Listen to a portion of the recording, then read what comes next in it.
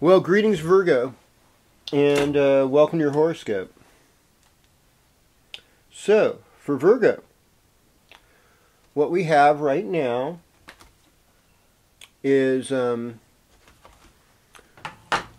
we've got the sun moving out of the 4th house into the 5th house.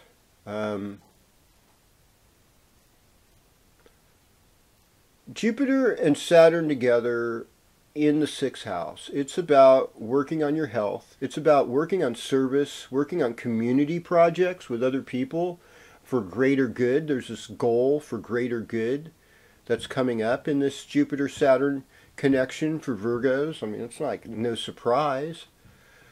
Sagittarius time is more about staying at home for you and, your heritage, your mother, your parents, older adults, history, fixed assets, those are the things you're dealing with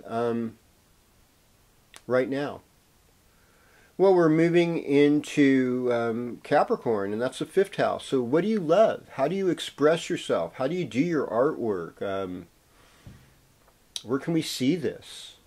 What's your relationship like with your children? And are you happy with them?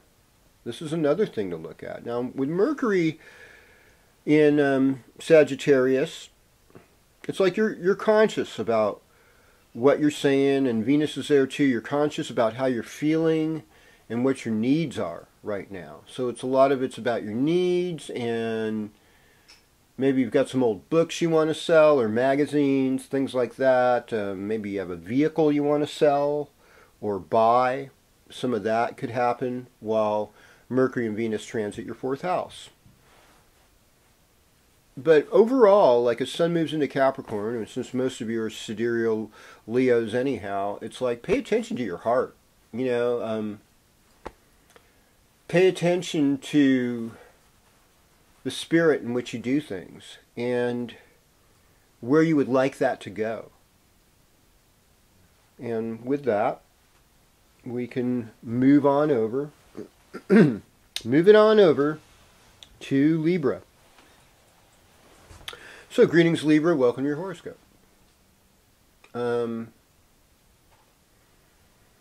We want to keep things in balance. Sagittarius time was about the 3rd house, siblings, neighborhoods, information, working with your hands, your personal expression, where you find courage, where you need to make improvements in your life.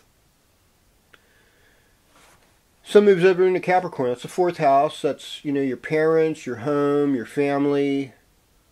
Those of us with older parents during the pandemic, we're super concerned about them. We're hoping that they make it. We're doing it. Now, Jupiter, Saturn in the 5th house. The moon's there too. It's like this is a kind of a heart-opening weekend for you.